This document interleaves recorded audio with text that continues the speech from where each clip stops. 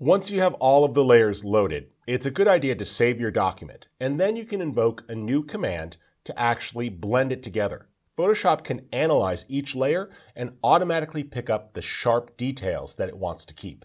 Let's start by saving this file, and I'm just going to call this Loaded. I'd already saved it earlier, but you can save it into the project folder. Make sure you capture that with layers intact. Once it's captured, you'll want to select all of the layers in the Layers panel. So click on the bottommost layer, scroll to the top, and while holding the Shift key, click again so that multiple layers are selected. Now from the Edit menu, I can choose Auto Blend Layers. If for some reason you forgot to do the alignment option when you loaded them into a stack, you can also choose to auto-align the layers first. Now, what I'll do is choose Auto Blend Layers. This brings up a new dialog. What's important here is you take a look at what needs to happen to fill everything in. For example, we're going to stack the images to create one new image, and this is going to blend them together. This works best for aligned images shot on a tripod.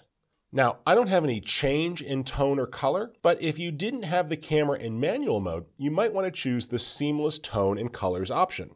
When I shot, I was shooting truly manual. That's because this particular lens was a manual prime lens, and this is how I prefer to shoot focus stacking. But depending upon the lenses you have and the camera that you're using, there might be subtle variations from shot to shot. This is why the auto option to blend tone and color is so important. When ready, click the OK button and let Photoshop analyze each layer. It's going to evaluate each photo layer and find the in-focus areas that it thinks are worth keeping. Then it will automatically generate a mask and attempt to blend those together smoothly. This is a lot of math and processing here, so it may take a minute or two. Now, you'll notice that each layer has a new mask added.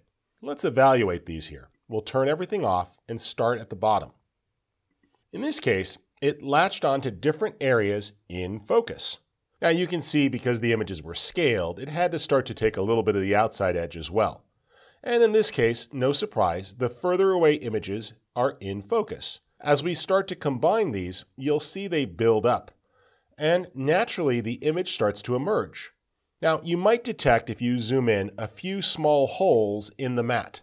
This is just temporary. Photoshop will eventually fill these in, but if you want, you could paint on an individual mask using the white paintbrush to fill that in, but you'll see quickly that these details should become totally filled in as the image evolves. As we move up in the stack here, you'll notice that more and more details become sharp, and the image fills in the rest of the way.